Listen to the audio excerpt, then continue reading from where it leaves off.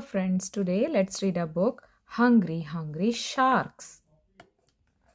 Millions and millions of years ago, the earth did not look the way it does now. Strange looking plants grew in swamps. Reptiles with wings flew in the air. Everywhere on land were dinosaurs, dinosaurs, dinosaurs. Out at sea, there were strange creatures too. Some looked like dragons. Some looked like fish. This big fish could swim very fast. It had sharp teeth and a big fin on its back. What kind of fish was this? A shark. There are no more dinosaurs left on Earth, but there are still plenty of sharks. Today there are more than 300 kinds of sharks. Basking shark, thresher, tiger shark, angel shark, black-tipped reef shark, sand shark, oceanic white-tipped shark, Port Jackson's shark. Not all sharks are big. Many kinds are less than 3 feet long.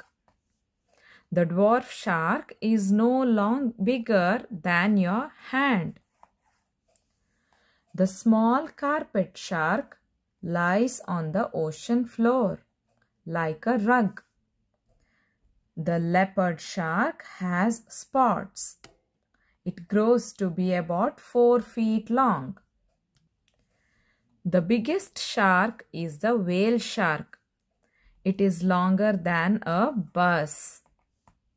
The whale shark has 3,000 teeth, but it will never bite you. It eats only tiny shrimp and fish.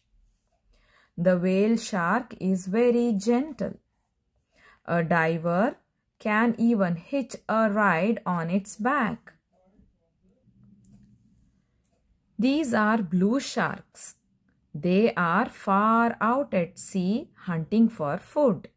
Suddenly they pick up the smell of blood.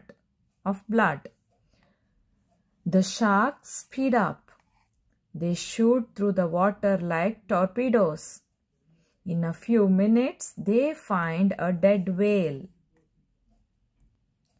The blue sharks tear off big chunks of whale meat. Now the water is full of biting sharks.